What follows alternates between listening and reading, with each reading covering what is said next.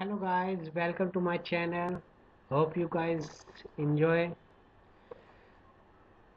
Yeah guys, today I'm going to show you how we can fix .NET 3.5 error in any Windows server like 2008 R2, 2012 and 2012 R2. Okay, so if you guys face this type of problem, warning when you could trying to install SQL server in any Windows server, okay, like 2008 or 12.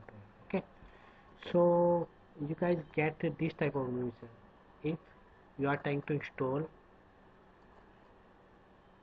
any SQL server in Windows server. Okay, so this type of warning you will get. If you get this type of warning, so how we can solve this? Okay, so we have two methods for solve this problem. One is by using server manager interface. Okay, it is easy method and I will suggest you do this. Okay, and other is PowerShell. By PowerShell we can also enable .NET 3 framework using PowerShell. I will discuss in my next video this method. In this video I am only discuss how we can enable through SQL Server Manager interface. So for this you guys have to go on Server Manager, add role and feature, select interface feature, and then you have to click select and then hit next. Okay, let's do manually. Okay, so I have Windows Server 2012, so I am going to show you how we can enable .NET 3 in Windows Server 2012 R2.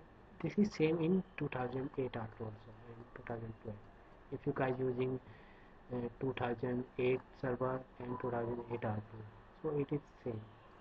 But in the Windows Server 2016, some is changes there.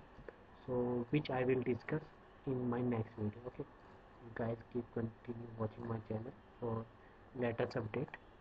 Okay, so for this, first if you want to enable .NET 3.5 in any Windows server, so you guys have to go on Server Manager. This is the icon of Server Manager. You can guys click on here and your Server Manager will be appear.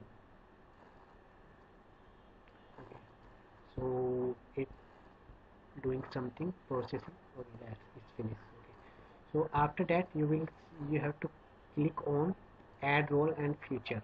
Okay, when you guys click on this, one new window screen will appear. In this screen you guys click to next. Okay, and then hit again next, and there you have to select your Windows server, in which Windows server you want to enable your .NET 3.5.